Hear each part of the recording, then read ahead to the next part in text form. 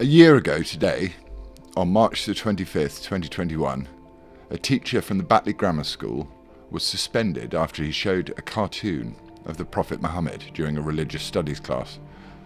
The cartoon was shown in a very specific context as part of a discussion on blasphemy, and it had been shown several times before. The teacher's suspension was driven by the cowardice of the school's head teacher after an unruly mob descended on the school, demanding action. Following his face and name being splashed across social media by a charity, more on that later, the teacher and his young family were forced into hiding.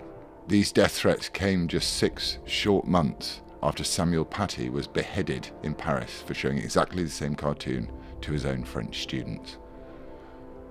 Today, therefore, marks a shameful anniversary for this country and for free speech.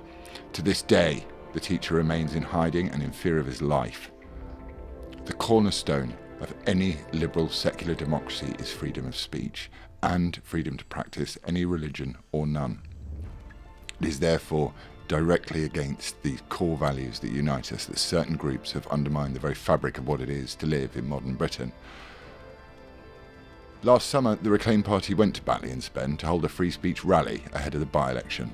We invited both the Conservatives and Labour along to speak on this crucial issue of free speech, and both refused to attend. Tells you something, doesn't it?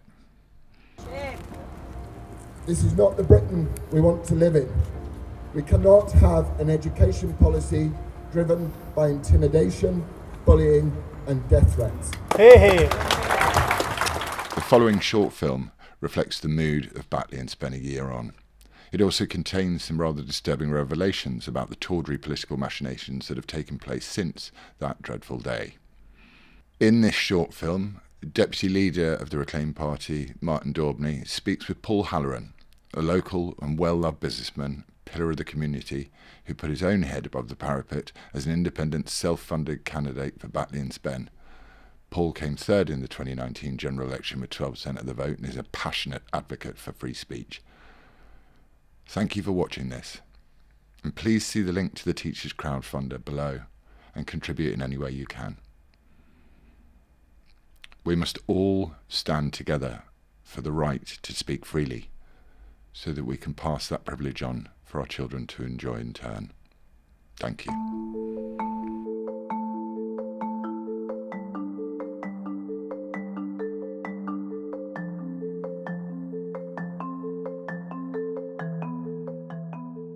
Thank you, Lawrence. So we're here in Batley and Spen with Paul Halloran. So Paul, tell us why it's so important to mark this first anniversary of what happened at the Batley Grammar School.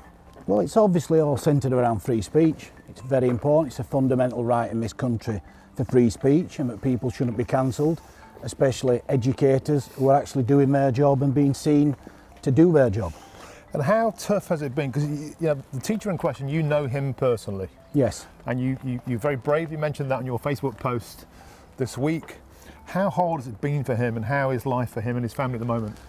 It's immensely hard. I obviously can't go into too much detail, but as with anybody who goes to work one day and then is run out of their job and has to move away and build a new life, yeah, I'm sure that people can imagine how very hard it is for him. All major political parties, it was a hot potato. They didn't want to speak about it. The message locally is it's still very raw. This is, listen, it doesn't matter if it's one of our own, which it is.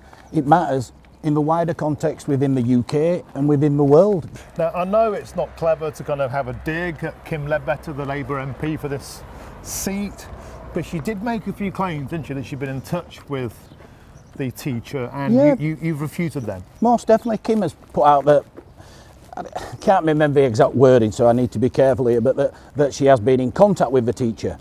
And whether, you know, these may be emails or whatsoever, but the inference is that Kim has a line to the teacher, and she's asked that people don't comment on social media because the teacher or the wider family doesn't want that to happen. And that is not the case. I've spoke to the teacher, and that is not the case. She doesn't want to, or at the time was very silent, and since has commented on it, but Kim is in some respects hiding behind the premise that the family don't want it to be spoken about. Yeah. Now, I'm not on social media every week, banging the drum about this. I'm respectful of the teacher's position. However, that has never happened.